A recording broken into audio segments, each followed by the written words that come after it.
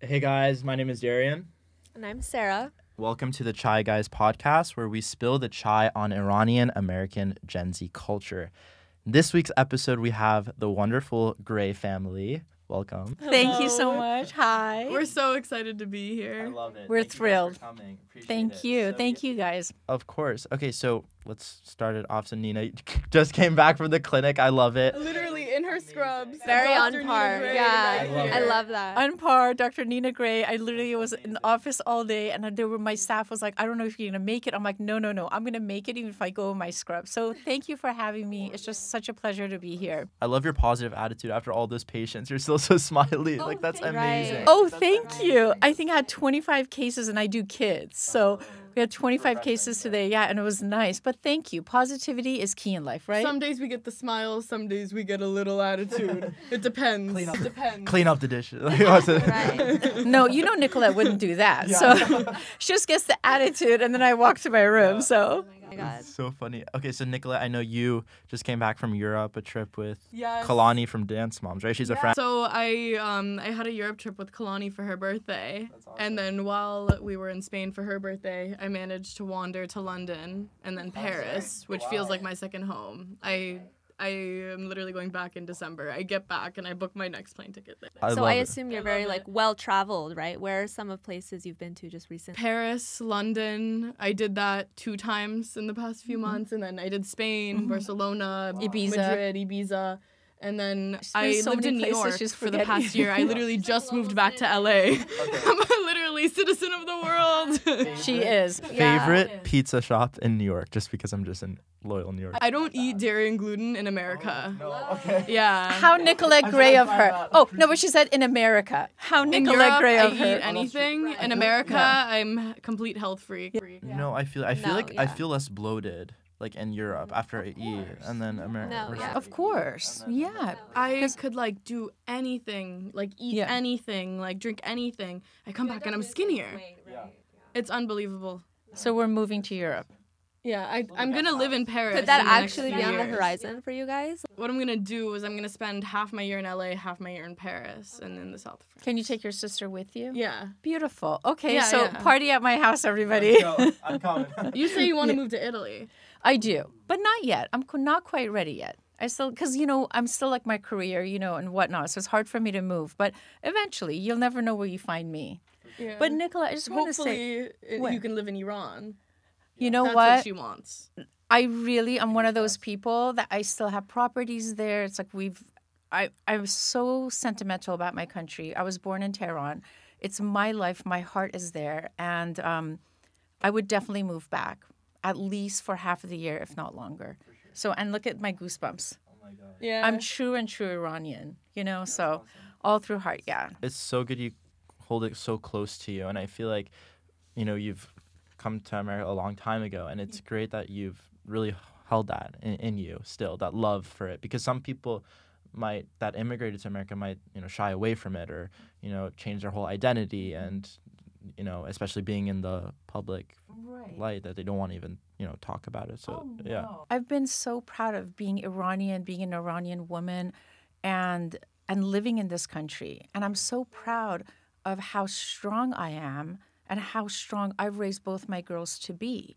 And I think it's because of being born in Iran, from what I went through, the original revolution in 1979, and I've carried that strength, and I've helped them be the strongest possible versions of themselves. I mean, she moved to New York. I didn't even know she was living there. I was like, why are you staying in New York so long? She's like, Mom, I packed my bags. You didn't realize I'm gone. I'm like, oh. Bye. She's like, bye. I'm like, when are you coming back? She's like, maybe a year. I'm not sure, And I'm really proud. And just one thing to say about the Iranian women who are fighting for their freedom alongside all the Iranian people. I'm so proud of them. And I'm just in awe. I'm humbled by their strength, by their passion, by their perseverance, and just beyond proud. So That's on that amazing. note, have you guys been, I'm sure you guys have obviously been keeping up with the situation in Iran, Since day one. of course. And, just given the fact that you two have, very large platforms, how have you guys been able to, amplify their voices? What do you feel that you guys are doing about it, Well, I think from day one that I heard about Mahsa Amini, it's just my heart dropped. And I feel like every person, every Iranian, whether they live in Iran or outside Iran, and anybody who's associated knows anyone Iranian, their hearts just hasn't healed yet. You know, my heart's so broken. Since that day, I have posted almost every single day, I believe, within my power, about something on my feed, on my Story. sorry, I'm so tired from this. Now I'm like, I'm so tired, you know, on my stories, and I have not posted anything. Usually, you need to do a selfie. I'm at dinner. I just don't even have the heart. When the brave Iranian people are going through such an obstacle, such battles at home, how could I post a selfie of myself? We're going to the protests on Saturday. Thank you. Every day I'm trying to amplify our voice, and not just to Iranian people, but my assistants. You know, I said, have you heard about this? No, I haven't. I said, yeah, because media is not covering it. But let me tell you, let me show you a picture. Like everywhere I am, I'm trying my best. I personally, as Nina, will not give up till we're free. Thank you guys so love that much mission, for being so civically engaged and, you know, obviously being such a good influence for your followers and, you know, people who look up to you guys. So I have a question for you. You know, how are you both kind of like navigating that gray area between, you know, being kind of sensitive about like the situation in Iran, posting, and also just like creating your own content? Have you guys been able to find like a medium in between, or do you feel it's more like one or the other? I have been posting story posts so far, reposting everything. We were talking the other day, and I was like, I want to turn my whole feed into this. Yeah. And it was something I was thinking about. I think I definitely want to post more like Instagram Reels, educating people on it. But to be honest, before all of this, I knew what was going on with Iran, but we didn't sit down and she explained to me everything about the Iranian history until this. Like, I was watching other people. I was learning all about the culture that I came from, like more than I knew ever before. And I didn't feel educated enough to, like, sit down and explain what was going on to others. But I was definitely, like, passing on posts. 100%. Everything. And I think it's especially hard, you know, Nicolette, for our generation, too, because we didn't really experience, you know, like, maybe living in Iran or kind of the customs that go with it. But just the fact that we're the same blood. We have the same blood. And it's just, like, our parents, you know, have been through living in Iran. Unprecedented experiences. Yeah, unprecedented right. experiences. I know you like changed your Instagram bio. Even like that step, I think is just so important for people to have conversations and just like you said, you know, it's just to educate people that are maybe non-Iranian, and that it's not a trend. It's not just like a 1 week. It's not. No. Instagram. I've been educating everyone around me in person. Like, I've been spitting out this information, just like educating people on it, because people genuinely don't know. 100%. They really don't. And I think not enough people are posting. 100%. Even Iranians. Like, I grew up in a community of like 99% Iranians, and none of them have posted. No, they haven't. Nobody has posted it. One. One And person. I'm like, why haven't you? Like, literally one person. And I'm just like, oh my God. Yeah, Yeah. that's something we've kind of asked our guests throughout all season is that, you know, what do you think of that? Like people ignoring it. Is it justified, that action? It's made her very angry. I Like, know. she's literally unfollowed people because of it. Yeah. Because it's not like, As I should. this isn't some Instagram trend. This is something real happening in the world. And it's not political, you know. No. Yeah, it's not even political, and this is real. This is for Like, this is genuinely real. How can people live like this on the other side of the world? Just because we're in this, like, LA bubble doesn't mean that isn't happening. Exactly. And, you know, let's go back to where Nicolette said, you know, I didn't really know about my culture. I think what you were meaning, like, she knew about her culture and everything. Yeah, obviously. I did. I But did not know anything. No, but let me just really go deeper into it. So she didn't realize, like, I had to sit down with her, tell her what I went through during the 1979 revolution and all the bad that came with it. That as a mother, you want to protect your children from it. That's why we're here. That's why, you know, anyway, so I have shielded both my girls from what I really live through on a day-to-day. But I felt like with what's happening now, it was like, that's it. It's off. This is what happened to me. This is how I grew up. This is the life I live. So let's go. Let's explain to everybody. Let's just share on our stories. Let's educate people. This is not a trend. It's not going to go away. And let me tell you, because I'm a little bit older, you know, just by a year or so, just celebrated my 25th birthday, you know. Exactly. But some of my generation, they're not posting. You know why? They say, oh, I have a khala, I have an aunt in Iran, and I have properties in Iran. Who cares? Everybody does. My goal is for a free Iran. I live here. If I don't, I would love to be able to visit free Iran. I'd love to be able to go with my daughters. But that's selfish. My goal here is, all of our goals should be to really free Iran for the people who live there, for them. So I don't care what family member you have, how many properties you have. If you think you have a bank account they're going to close, post, or I'm going to unfollow you. And I have. I get so mad at people who are just like, hey, you want to go grab a cup of coffee? No, I'm so sorry. I'm too busy seeing like my country like fall apart, you know? So it seems like you're not afraid to call out, you know, anyone who's not speaking up. No, but of course, but typical Nina fashion. I don't care. I'll call out everybody. You're very outspoken. That's beautiful. Thank you. Thank you so much. She says the truth. I say she's the always truth. taught me that. Like, there's times where I fall away from that, and then I'm like, no, just say the truth. Like, if it's too much, then that person... Just say it. It's not your fault. Like, that's the truth. That's the how truth. It is. And I lived through it. So as a young girl, when I was about 5, is when the 1979 revolution happened. And I remember my mom buzzing my hair short so I'd look like a boy so I could ride a bicycle outside my house. And I'd cry my eyes out, and my mom's like, one day you'll know. Because I always loved my hair. But I'd, have a buzz cut just to ride a bicycle. I remember she told me, say your name is, like, I think it was Amir, like a typical Persian boy name if they stopped you so that you wouldn't be pulled away. I mean, I didn't really, I was like, okay, mommy, this doesn't sound right, but I'll do whatever you say, It's incredibly risky, though. Like, and you didn't wear, obviously, no rusari because you were trying to pass as, like, a guy. I look like a boy. I was, like, 5, 6 years old, risky. But my mom was always like, no. I'm not going to let my girl have less rights than a boy. And she pushed my sister and I out there, And she was like, your name is Amir, your name is Amin. I said, okay. The social consciousness is very intergenerational, I'm seeing. Like, Nicolette embodies those same values, and it's very evident, when you talk about what it means to be a strong Iranian woman, both of you guys so clearly really embody those morals and values. And, it means the world to us that you guys are both so passionate about this and, using your platforms for good. And, I just want to talk a little bit about how your mother-daughter, just given the fact that your bond is very unique and, of course, high profile, how your relationship has kind of evolved over time, before and after your fame. You guys seem so close, which is so great to see. Yeah, we are. Yeah. Like, my mom is my best friend, and I look up to her so much. Thank you. Yeah. She's my best friend. I feel like we got closer as we got thrown into the social media world. I think so, too. Like, when we first went on Dr. Phil, like, we were getting so hated on by everybody, and we only had each other. So how did you guys handle that? I've always been a very crazy, chaotic person. Like, I never cared what people thought. Good for you. But there was one point where I was a little worried. I literally called my mom, like, a day after the episode aired, and I was like, should we, like, move to another country? Yeah. Like, should we move to Dubai?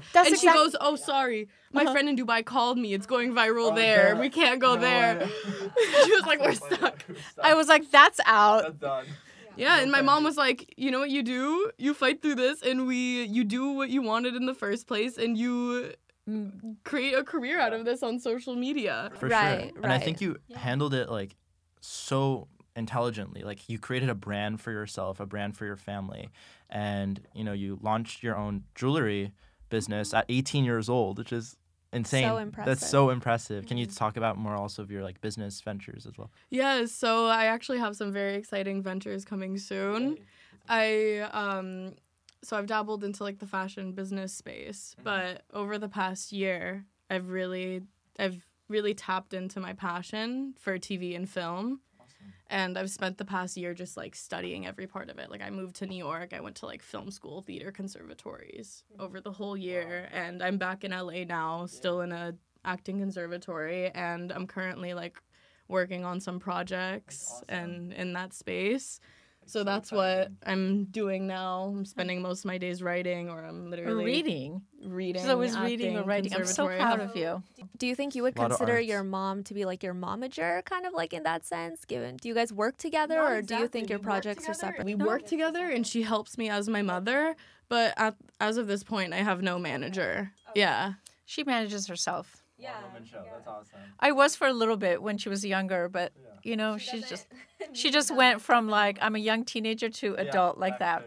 Yeah, As you and I have should. some friends that I have like business partners with, and we work together a lot. But as of this point, I was just like, nobody's gonna fight for my career the way I am. Yes. And just given like your quick rise to fame, and just given you had to really adapt to, you know, what it means to be famous, and you probably had just a switch in lifestyle like so quickly. I'm sure there was a lot to adjust to. And just given like, you know, the response, the nature of the response that you received online. And, you know, I kind of want to go into what do you really think about people who speculated that you were playing some kind of like persona? Or do you think you were just being yourself on the show? Do you feel like you had to put on a little bit of a exaggerated character to get, you know, the attention that you got? Or what do you say to people who think that it was all just kind of an act? When I did the show, like it literally, the idea started as a complete joke. Like I literally, like I always create personas. Like my mom knows around the house, I'm barely speaking in my normal accent. Like I'm always making accents, like making characters. Like that's just how I am. And I made this like spoiled brat character, like based on things around I've seen and like my own life. And I just did that on Dr. Phil. So it's not who you are, or people would think it's not who you are in like everyday life. Yeah, there's a part of me that's like, oh, I want all these nice things, and like I love all that, but it's like a part of me that I channeled as like a character and a persona, and I would obviously be dramatic with it.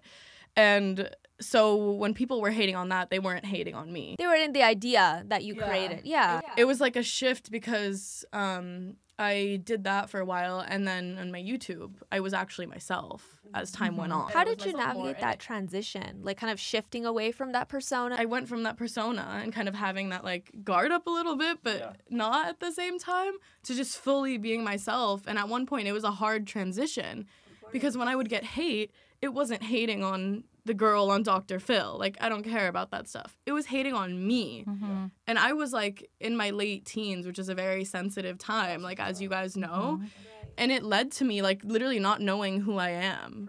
Like, that's why I took a break for so long. I was so unhappy for so many years. I literally didn't know, like, who I was. Like, I, like, was having a complete identity crisis. And I didn't like myself. I didn't like my life. And that's why I, like, even took a step back the past year, because I was like, I need to learn who I am outside of all this social media and outside of what my followers think I am, because it was all so like meshed together. So can you describe like that breakthrough experience? Like what kind of led you to have this kind of revelation, to be able to kind of break out of that period of like having that identity crisis, as you mentioned? It's moving to New York.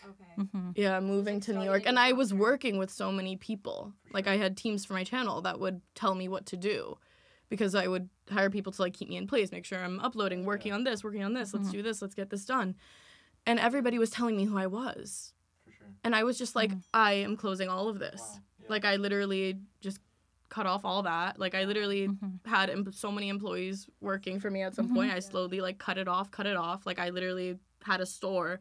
I shut that down. I was like, I'm cutting off everything, and I just moved to New York. And I was like, I'm gonna be by myself. You just kind of relaunched this new brand. Right. I think new Nicolette, right? That's awesome. Almost like I'm going on like a retreat, and just being there and living my life kind of outside of everything. That's awesome. I think that's like really mature of you too, to like fully take a step back. And you see that a lot throughout like people childhood fame too, and in their teenagers. I know like Jeanette, people get lost in it. Yeah, I know like it's more for what your fans want than what you want. I know like Jeanette McCurdy, for example, she just like wrote about a book, and it's kind of, she was sacrificing her childhood for the iCarly fans rather than actually her living her life. So I think that's really mature of you for taking a step back and realizing who you really are. And when you're young, you don't separate who you are from the comments and what's online. Like people would tell me what to do in my comments and how to live my life, and I would follow it. And then like literally what I wear, like what people like versus what I don't like, that's what I would wear. And I was like, what am I doing? It just, after years and years of that, it leads to unhappiness. And I'm so happy that I broke out of that. And now I'm just proud to be who I am. Like, I'm barely on social media these days. I need to, like, I have some YouTube plans coming. But I just fully, like, am just transparent now. So, Nina, how did you really help to support Nicolette during such a, pivotal moment in her life where she was kind of going through it? And, how were you really there for her? Were you kind of, did you offer any emotional support? You know, I'm sure this is your first time really handling something like this. You know, fame isn't something that people are ready for, you know? It kind of just happened so unexpectedly. Were you expecting that kind of reaction, or what did you think was going to happen? It was like all of a sudden I'm on the street, everyone's like, Nina! I'm like, oh my God, which family member is that? Why are they here? I'm like, oh my God. And it's like fans running up. And I don't know, I think I assimilated very well into me, like Nina, because from day one, I was literally Nina Gray, you know, and I was me from the beginning till the end. Obviously, because I'm older, it was easier for me to just step out. And with Nicolette and Blair, my younger daughter, who was also on the channel, I think I just became a very protective parent. At the same time of having like my arms around them, I also learned that you have to let go at times. So, you know, when she was going through some of these crises, it's really hard because some of the comments are so brutal.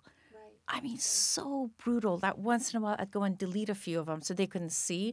But I was like, wait a second, no, I'm not being true to them. I'm really not. So I just left everything. And then when, you know, she'd have these, so Mommy, what do you think? I'd be like, you have to be the strongest you. Be you. That's what I kept telling her.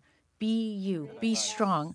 You know, and I always told her, you remember this. I was like, what does it matter what anybody in the world thinks? As long as you love yourself, you're good to people, you're kind, and you don't hurt people, then who cares about the rest of them? Let them say good or bad. Who cares about the rest? Yeah, that's what I look for.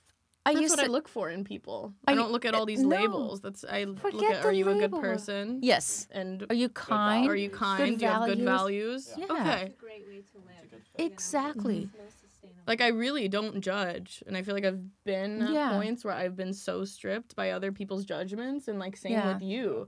I think That we just really don't judge others. Exactly. No. It's insane. Yeah. In our household, no, I was just saying, in our household is judgment free from day one. We love everyone. We love everything, you know? And it's like, if it doesn't, that's it. Just be good, be kind, and really love yourself first. That's what I had to try to teach her. Love yourself first before anything else. For sure.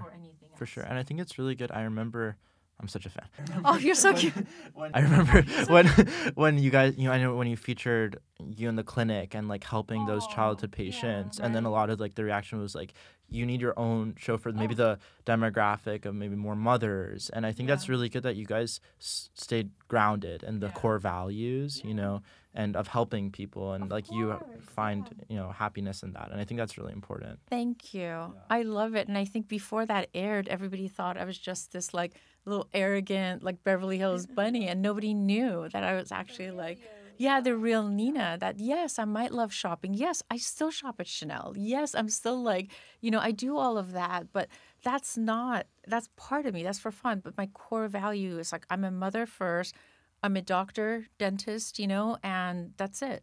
Yeah, social media is literally like 0.5% of people's lives. And it's crazy because I realize like a lot of people online, like it's almost like you have to present yourself as this package. Like you literally have to brand yourself as a person, like famous or not on social media. Yeah, like this curated thing. And it's like people don't think you're a good person if you don't show it.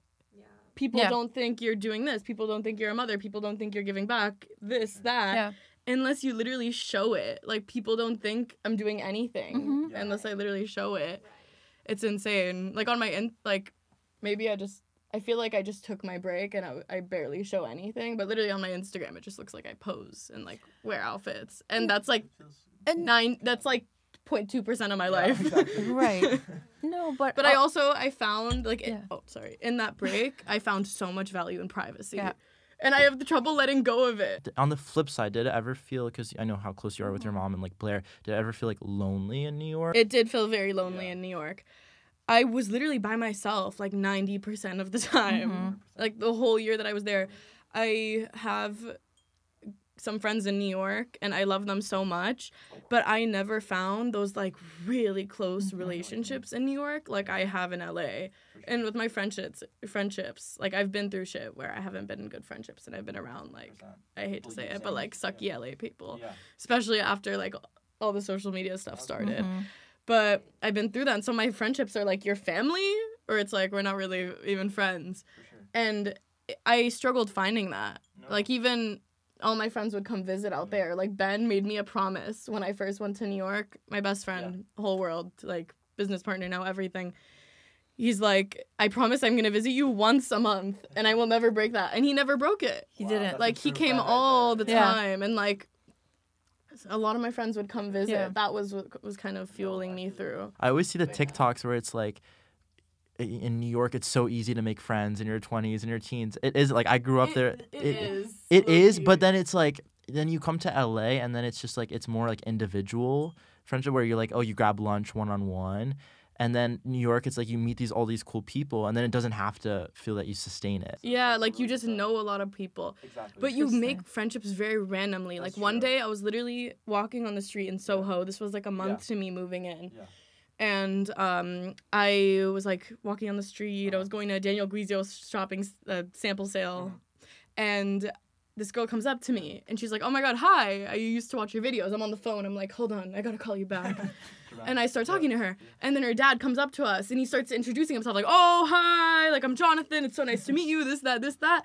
And he thought I was one of her fellow classmates. No way. So he was like fully like introducing himself, everything. professor, And he was like, oh, you guys don't know each other? Right.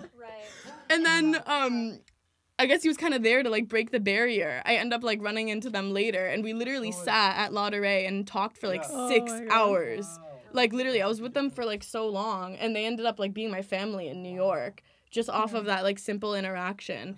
And like literally everything even in the acting world out there, like he showed me the ropes, like he mentored me through that whole thing, like literally showed me everything I like everywhere I need to go, who I need to meet just by that interaction. And they were like my closest friendship I had there off of meeting them off the street in Soho, literally. Yeah, I feel like you feel like you feel more judged in LA if you did something like that, right? And in New York, like you go on the subway, no one looks like, everyone's in a different type of attire, you know, everyone's just so different, but no one cares. Yeah, but the environments are different. Like in my acting classes in New York, everyone was like there. Everyone would connect so much when we're there. And then when we leave, okay, bye. Like I text in the class group chat, anyone want to grab coffee? Nobody answers. But in LA, then it's like everyone just wants to socialize. Just given like your new shift in perspective, you know, just about, you know, the way that you want to be able to approach life, you know, post-fame, post-Dr. Phil, what are your new goals moving forward, you know, as of right now? Okay. 1, be authentic, be myself, be happy. Career-wise, I really want to get into the TV and film space, and specifically comedy space. So I'm working on a lot of that. I feel like my passion has kind of shifted from like vlogs to like showcasing my life through comedy. So I'll probably end up creating a show in that realm soon. Okay. Wow. And then aside from that, like I just want to be living my life to the fullest. I think I want to buy a place in Paris within the next few years, be living between Paris and LA. I'll come visit. Yeah, I want to live there with Blair. I want to live the best life possible. Ben will visit. Yeah, exactly. Always. Timeshare. Just literally be happy and enjoy what I'm doing and just expand my knowledge. I'm always educating myself in like every way I possibly can. Continue my activism for Iran. Yeah. Of course, that's going to be until Iran's free and then forward. Yeah. Perfect response. It's always hard to answer that question because there's like, I'm going to think about this in an hour and I'm going to be like, oh, I should have said that. I should have said that. No, I loved your answer. Yeah, because there's more to it than that. Honestly, priority happiness. That's the most important thing you said. That's the most important. Number 1. If you don't have that, nothing else matters. Like, there's been moments where like I was the most successful ever. Yeah. And I would literally cry every single day. I remember like those days too. Happiness is the most important thing. So what about yourself, Nina? Like, what are your new goals moving forward? I haven't thought about that in such a long time. I'm still practicing dentistry. You know, I still work in underprivileged areas, about 3 to 4 days a week. You know, so that is still a huge passion of mine. I know once, like we blew up on YouTube, everyone's like, "Are you still practicing?" I'm like, "Yes." Do your patients recognize you from anywhere, or? Yes. Yes, and right as I'm like about to go give them a shot, like, "You're Nina." I'm like, "Oh no!" I'm like, "Oh, hold on!" Like, okay, 1 second. Maybe they feel more comfortable with you that way, though, right? Or not really? Or does it make a difference? Let me tell you, because my patients, I feel they're always comfortable with me because I'm like, I'm a big kid, right? But this is what it is. This is how they look like. I'm like, "You're Nina?" I'm like, "Yeah." They're like so surprised the whole time. I'm like, "Say something like that." Like literally, you know what I mean? In awe. But I don't know. I just felt like it like somehow seamlessly became part of the practice, and selfies and pictures and doing TikToks with patients and stuff like that, and just back to business again, you know? And I don't know, I think I'm in a good place right now because Nicolette's happy, you know, Blair's happy. Blair's happy. Blossoming. Like She's so mature for her age. She's so oh smart. my, she's just, I think I'm the happiest I've ever been because both my girls are in a really healthy, happy place. And that for me is my happiness. I love that. You know, so thank you. So cheers to happiness, health. And I'll give another one of her goals as well. Besalamati. Which one? The goal that you want to finally start living your life. I have started. Yes. Sooner than later. You know, she's like, this is a new era. Like, Actually, it is. You're right. I don't know if you want to talk about that. No, but you're right. Thank you for reminding me. You know, because I did everything young. I got married young, started my first practice at 26. Seriously, with Nicolette on one arm. Straight from dental school to getting married to getting pregnant to starting your own practice. Boss woman. That's amazing. Yeah. Like, put that chair there. Yeah. So many pictures are on my It's arm. so cute. No wonder so many pictures are on my arm. It's like, no wonder you're so independent, you know? So I feel like in a way I just lived through that first part really fast. So this next aspect of my life, now that my girls are happy, I still love my career.